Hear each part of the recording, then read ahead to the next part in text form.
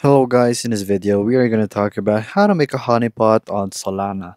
So I am currently against on making Solana honeypots because they are not the right thing to do and that's not the right way to make money, but if you really want to do so, I would suggest you go to GitHub and look for crypto cookie services and then locate Solana honeypot token.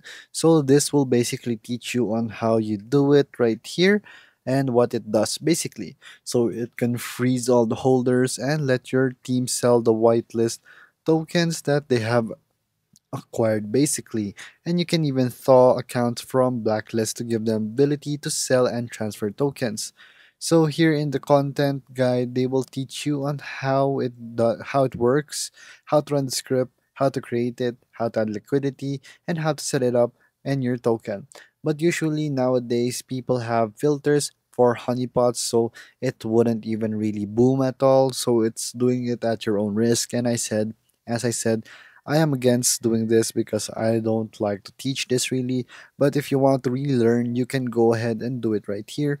And more information on the source code is going to be right here. So it's a really long process in crypto cookies, service and support right here, the Solana Honeypot token. So you can purchase a token right here, pre-built, so that we won't have to do anything else but to just launch it. So all you have to do is purchase a token right here.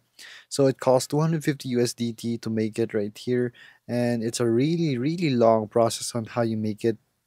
So the source codes are going to be listed right there once you actually go ahead and check it out here in GitHub. So I suggest you explore it right here because it's really hard to just manually give it to you right here. But setting it up is gonna take really hours because it requires multiple contracts and multiple codes for you to run. And here's the guide for it basically. And there you go.